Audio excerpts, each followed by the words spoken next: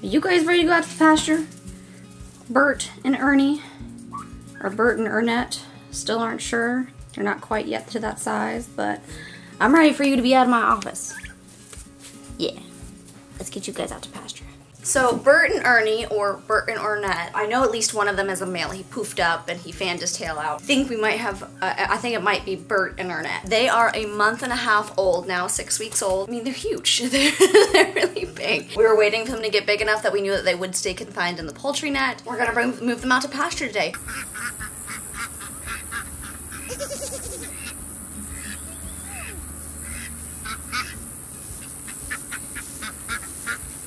What are you guys getting into over here? Come on. Come on.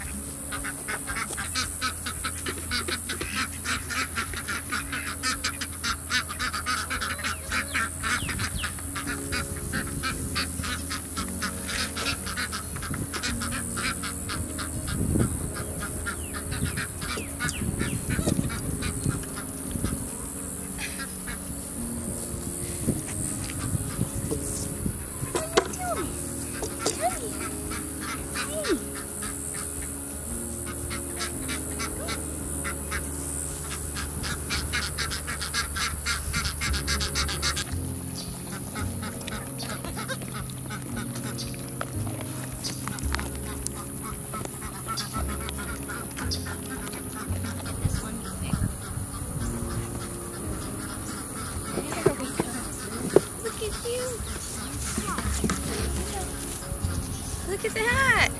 Got her? Here. Support her a little bit better. Alright, ready? Here, I'll help you get her over the fence. Ready?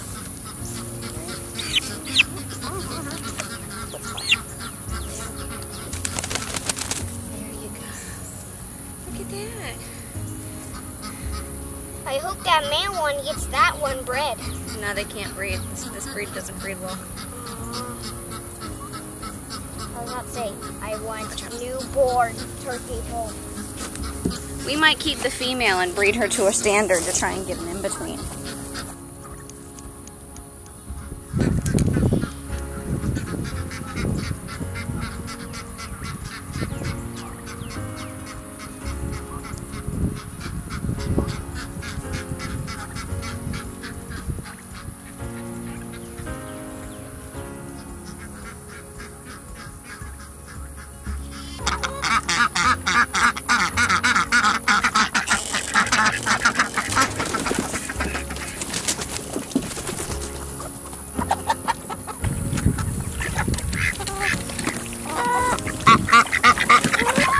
You guys make no sense. You literally have clean water in your tractor, but you prefer to drink the duck's pool.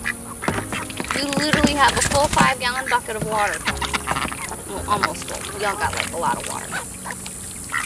Plenty of water. And y'all gotta drink the duck pool. Is that how lazy you are? You're just that lazy? So lazy? Very lazy.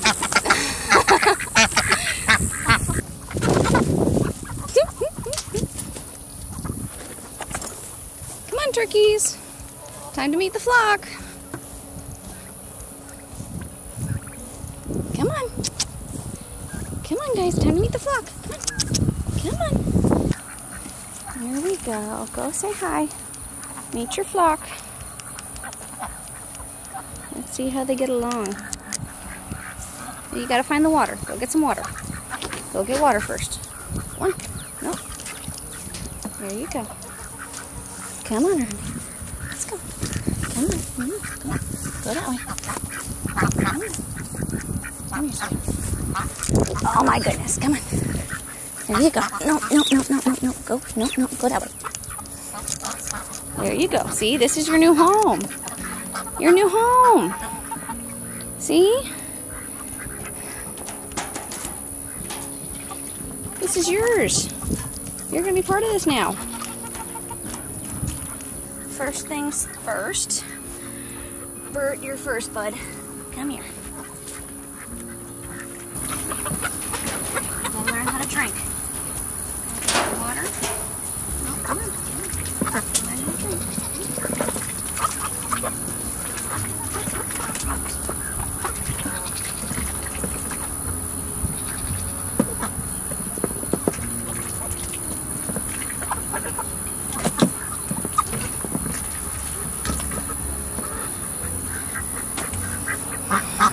I'm gonna go ahead and let them relax and acclimate. Doesn't look like the ducks or the chickens are too interested in harassing them, and that's because they're bigger. And I did that intentionally. I wanted them to get big so that the chickens and the ducks are less likely to try and harass them or get into it with them. So they look a little calmer now. Nice and cool in here in the shade. I know it's hot out here. This is going to be totally different from the air conditioning of my office. So, and they got a roost. You guys are going to be much happier out here than in my office. I promise you that. Hi, baby. Hey, Bert.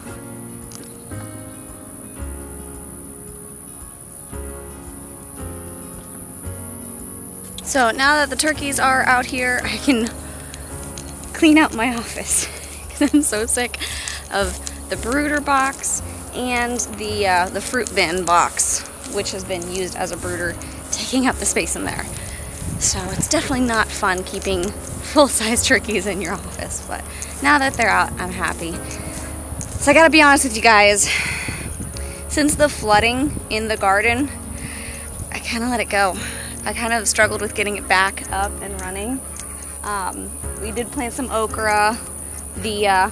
So you can see with the tunnel, that bounced back, but only with loofah. The loofah took over, which I'm fine with. Nothing was growing there. I was skeptical to plant anything new because it is rainy season, so I was like, are we gonna have another flood like that? I was like kind of afraid to plant anything new there until we get this whole garden reconfigured with the leveling. So I just kind of let the loofah take over. I've been pruning it, trying to keep it just kind of like to the trellis. I started to work on reclaiming the strawberry patch. The strawberries are doing great. They're not like hindered by it really. I'm sure they could have taken over more, but they're not like, we're not losing them. Asparagus is doing great. I'm still wondering when exactly I'm supposed to cut these down. Because I mean, they've established. Pretty sure they've established. But we got to get in here and weed heavily. I've actually got a friend of mine coming out next week to help me get this tackled, because this is just bad. The marigolds are gorgeous. Look at how beautiful the marigolds are. Pollinators have loved this, but just look at that trellis. I need to actually, I'm afraid to cut this. I might actually just kind of like pull it back just so that we can start getting in there easier. It's pretty taken over. Which I'm not going to complain because we're going to get loofah. At least we're going to get something from this trellis when I thought we were going to lose everything from the flooding. I started work on getting the tomatoes pulled up. I got this row almost completely pulled up. Then I got to pull up this row. This one looks like it tried to survive, but this looks like something's eating it. So, but I'm not too worried. I've got whole fresh new tomato plants growing right now. Oh, yep, found you. There you are. I found the thingy eating. We're gonna be ripping all this up, moving it elsewhere in the garden so that I don't have to worry about my tomatoes getting flooded. Onions and garlic, you can't see it all that well in the weeds. Once again, those are getting pulled up, but we pulled up the bunching onions, but these are the bulbing onions, and those and the garlic we're gonna try and transplant those elsewhere where they can do a little bit better. But they survived the flooding, thankfully. We actually have one Swiss chard that looks like it survived. I've been ignoring some parts of the garden. But our okra, look at our okra. Our okra seemed to love the flooding because this was actually in standing water, and it didn't even phase it. It was just like, bring it on.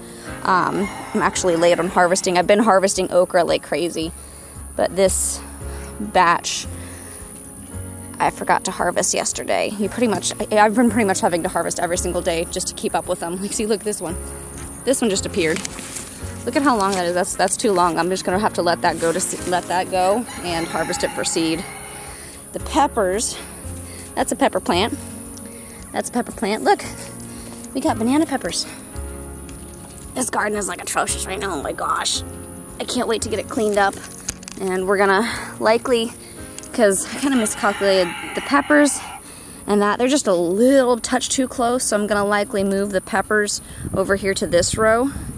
And we'll just have we'll have the peppers and the okra closer together. But we actually, looks like most of our peppers survived. They struggled for a bit, but they're coming back now. Look at this one. This one's already starting to kind of branch out and spread out. So the peppers are bouncing back. Corn.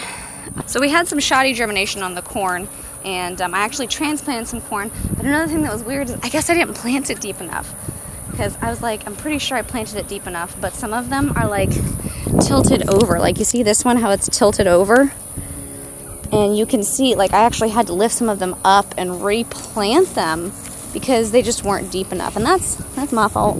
Like this one, see this one leaning over. But I mean, they're starting to flower on the top. We've got some, you can see some corn silks on some of them, which is why I'm like not sure if we're gonna get, like see we got one here, one there, a couple there. So we might get a few heads of corn, which I mean, that'd be cool. It'd still be the first time we ever got corn out of the garden, but definitely was a learning experience. I think I just need to plant them much deeper next time, because I know they're supposed to be planted at least an inch. But if you guys have any advice on how deep you plant your corn, please let me know, because I thought an inch was deep enough, but now it's looking like maybe I should have planted them 2 inches deep. Big thing we're going to tackle though next week is get this garden weeded, transplant out the new plants, and hopefully I can at least get something of a late summer harvest, which I'm sure will be fine. It's starting to, I think we're past the heat, the miserable heat, because there was a period where it was 98 degrees, but the humidity was 100%, and that humidity makes it feel hotter. So there were days where it felt like it was 109 degrees. And because the humidity was so high, you'd sweat, and your sweat couldn't evaporate, so you just felt like totally disgusting. So I think it's gonna get better from here on out. It's not as intense. I think the highs have been like low 90s the last couple weeks. So I also gotta dismantle the old goat shade hut. That's gotta get dismantled and moved so I can get under there. But I'm actually gonna need more mulch. Sky! Sky, look! What are you guys doing? Look, you got a little dirty. You're a little dirty. Did you have a little fun? You look like you had a little fun. Sky, hi pretty girl. Are you guys buddies now? I'm so glad to see you guys getting along. Oh, we gotta go see Magnolia. Good morning. Good morning, chicken nuggets. Where's Magnolia? Good morning, Magnolia. How you doing, mamas? You guys are just so huge. I know, you guys are ready for breakfast. I'm gonna get you some breakfast.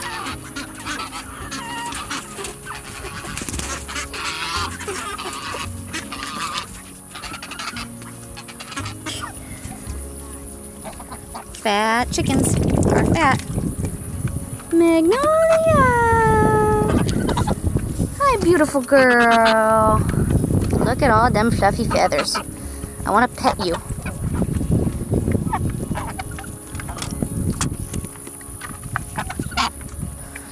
Duck, duck, duck, duck, duck, duck, duck, duck, duck.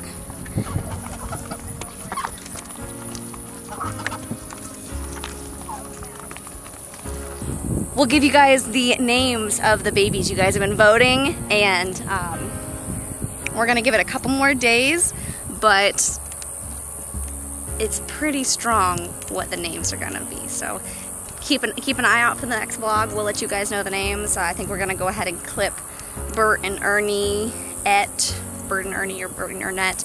We're gonna clip their wings just because I'm afraid that they might try and jump the fence. They've been walking the fence line back and forth trying to figure it out. So, but they're gonna be much happier out here. So,